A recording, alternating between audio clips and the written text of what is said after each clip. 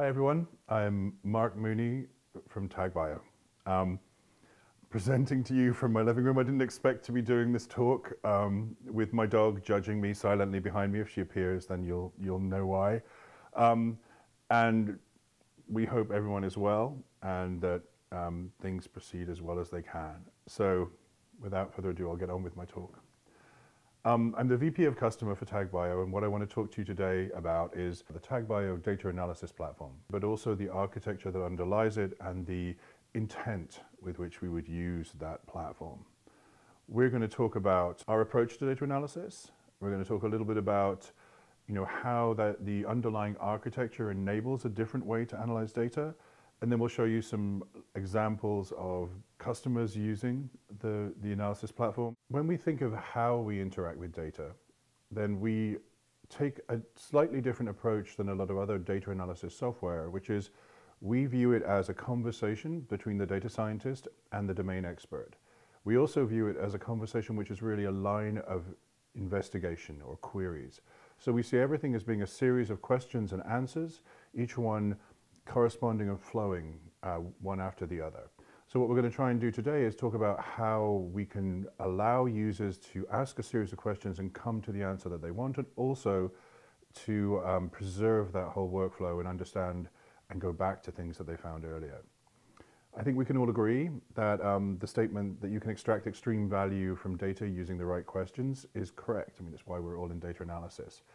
The problem is that nobody really arrives at the data with that perfect question, the one that reveals that key answer. And so frequently what you have to do is ask a number of deductive questions to kind of find your way around your data set to eventually get to that key set of data or that key signal, that key answer that you can use later on.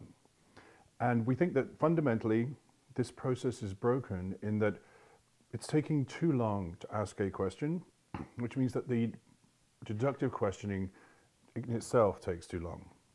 So the way that we like to see it as the last mile of data analysis is broken, and that last mile is really how you get to a data-driven decision. So given that the last mile of data analysis is broken, how do we solve that? Let me take you into Tag.bio's solution for bringing the elements together to enable you to ask questions much more quickly. So the fundamental problem with the workflow or the process at the moment is that it's really three disconnected steps, and it's often three disconnected people, or it can be. You have an initial step where you're managing, organizing, cleaning, wrangling your data. You have a secondary step where you're applying algorithms to subsections of the data, and you're then using those results as a means to then visualize an answer that you can then send to a domain expert.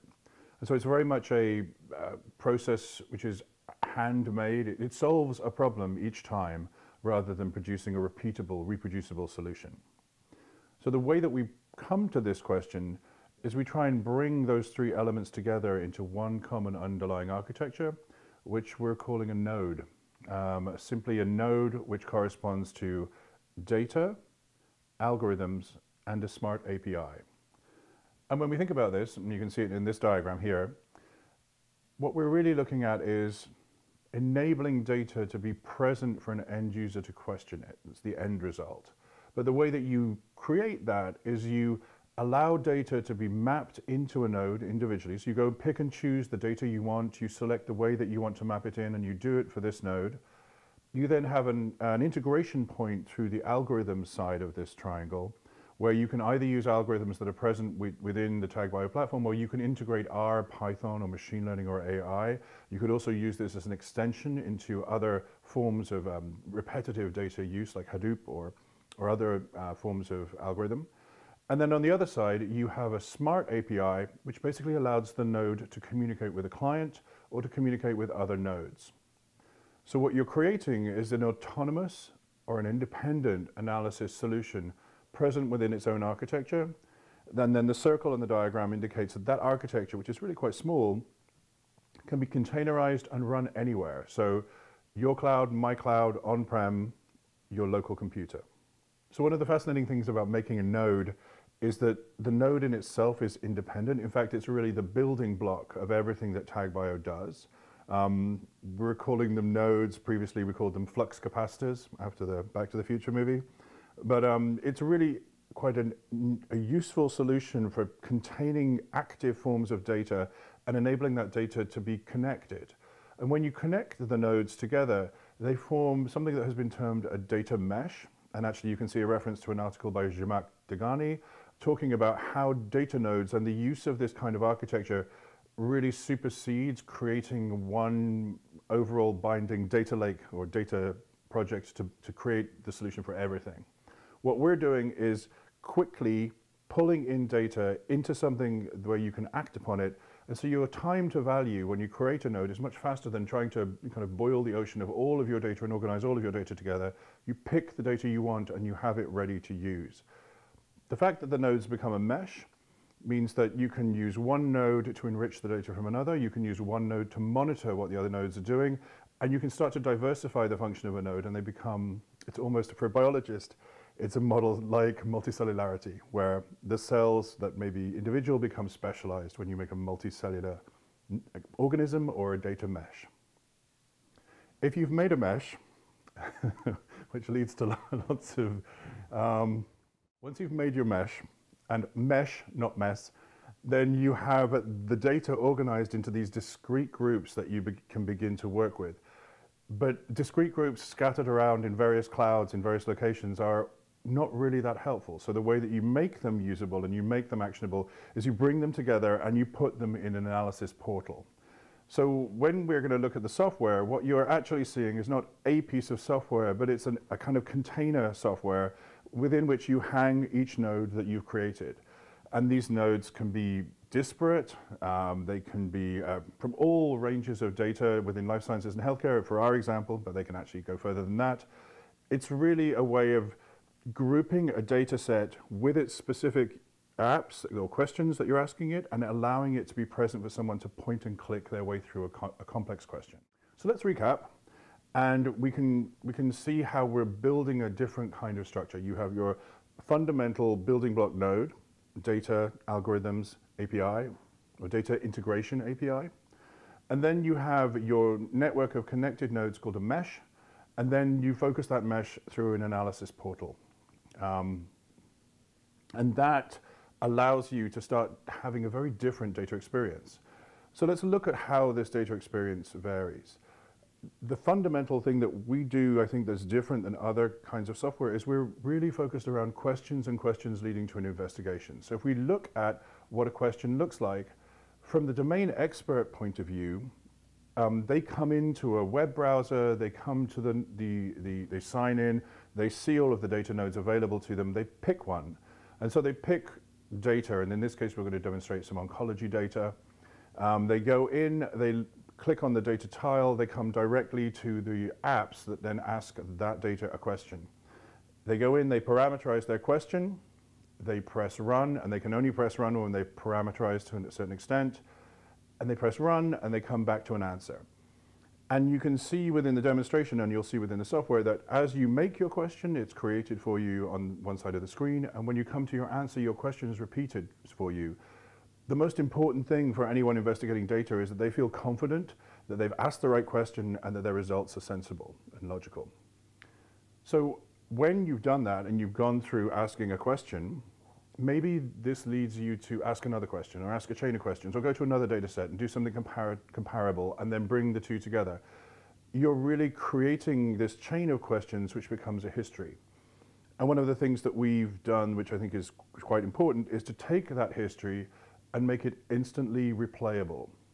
So part of the fact that you have everything connected in nodes, those nodes are connected in meshes, and you have provenance for the questions that you're asking and the answers you're getting, is that you can make a history of all of your actions, and the history within the portal allows you to go back to anything you did at any previous time and not only replay it for yourself, but share it with other people. And this is a really important thing because, as we discussed at the beginning, data science shouldn't be something that you do on your own and tell yourself the answer. It's really about driving decisions based on data. And so you want to come to a data-driven decision, then show it to someone else, confirm with them, work forward, and come to the best decision you can. So let me show you an example of this in the next slide. And here you can see that user one, in this case represented by our domain expert, is going through and she's analyzing a data set, a multi-omic data set of single cell data. And so she will make a cohort, run an analysis on that cohort, find out something interesting about its gene expression, and then extract from that list of differential gene expression a particular signature that she's interested in. And for us, this idea of not only asking a question, getting an answer, but then making an extracted signal or an artifact has been codified into our idea that you're actually, the whole process of data analysis is about making useful data artifacts. And these things are the pieces of information that you believe represent something in the underlying biology that you would use in another data set. So here, our domain expert has made a gene signature, and she can then pass it to a data scientist who's working on some analysis for bulk tissue, and that data scientist can take that gene signature and run it across their bulk tissue and see whether it makes logical sense, if it's producing the same kind of results that they would have expected, or if it's producing something different. And one of the nice things about this is you can perform section 1 and section 2 almost in real time. I mean, when we look at single cell experiments, I can get to, I could select and create a gene signature in under 5 minutes. I can pass that and share that instantly with someone else in the platform, exactly the analysis I did, and then they can take everything and just move forward with it again in real time. So a lot of the problems which happen because it takes so long to ask a question, you get a very limited number of them, go away when you can iterate really quickly. And it's really that difference between having a series of still images and looking at a movie. So if we can do the flow that I just showed you in diagrammatic form, then how does this really apply in real life? And so this is the next section where I want to talk to you about how this has actually worked for people doing data investigation. So our first example is a collaboration with someone called Dr. Milan Radovic from IUPUI. And I'd worked with Milan many years before, and I knew that he was working on oncology data. We'd been working with the Cancer Genome Atlas datasets and putting them up into instances, and we needed a reviewer to just tell us whether the datasets were making sense, whether they made sense in the way that we presented them.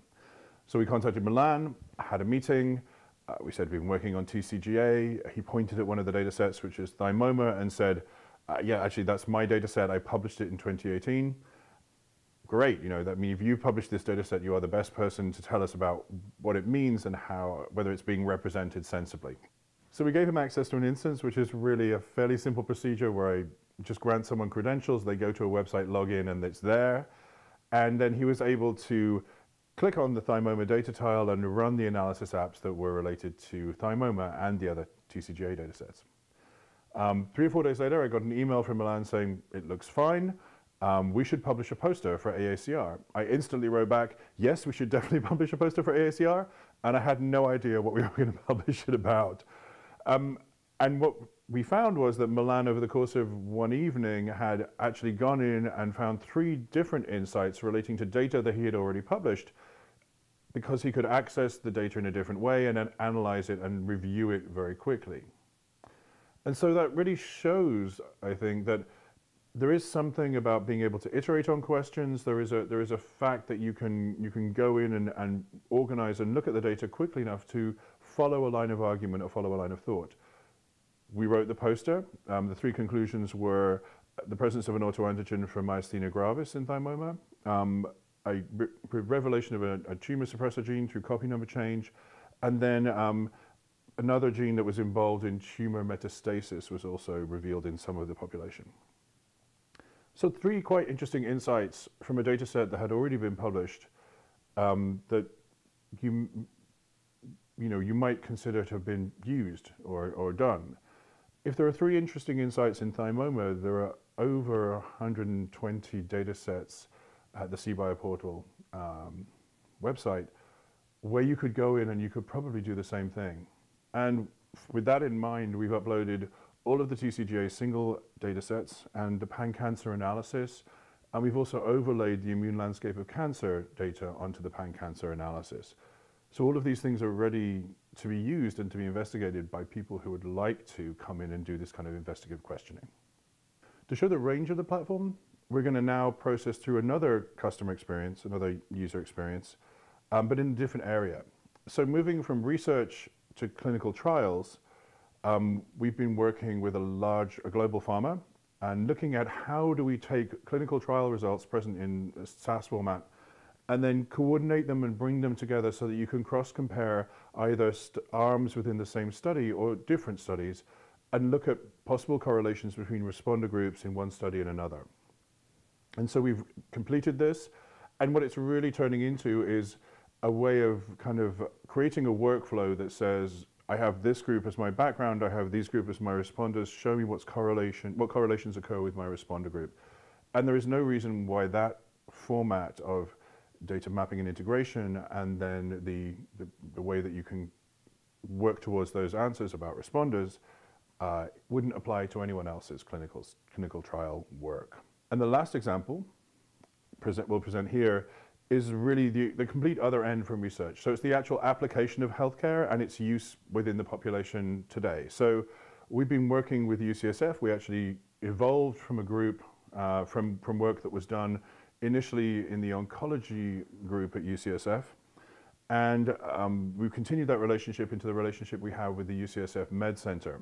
And here we're looking at 9 years of Med Center billing data, and we've created an instance with analysis apps and data sets that are particularly suited and written and created so that doctors can ask questions about the value-driven healthcare. And the person we collaborate with at the UCSF Med Center is Dr. Jahan Fahimi, who's again, a superb individual for collaboration.